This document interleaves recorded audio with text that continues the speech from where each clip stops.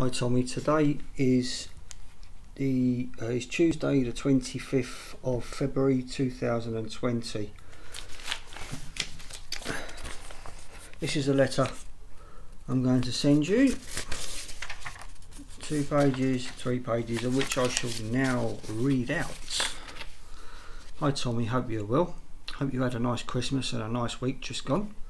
Grandad and I thank you for your Christmas cards. Looking forward to receiving your school picture that is due soon.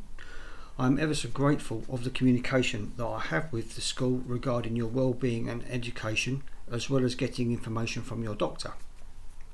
Not much to mention in this letter, in all fairness, Tommy. Grandad will be 86 on the 29th this year, 29th of April this year. I turned 48 on the 9th of January. Hoping to spend some time away from the home this year with Grandad. Not sure where we may go just yet. Maybe on the East Coast somewhere, maybe even Wales, but it is difficult in getting him out. Thanks for letting me know you play for Sproulston.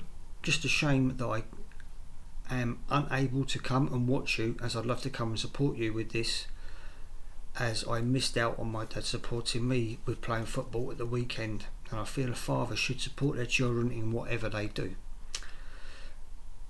Grandad did, however, support me when I played for my juniors school, as he was the school caretaker where I went, and he had a camper van and therefore could fit lots of people in it and go to different schools for a match, but never at weekends.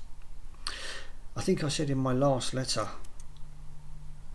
that I said I'd send you some stuff about my granddad. However, I apologise for not doing so, as my printer isn't working at the moment, so I'll send this stuff off to you the next time I write. So on that note, I'll sign off for now, Tommy, and send you my love as always, as well as Grandad. Lots of love, Dad. That's it, mate. Ta-da.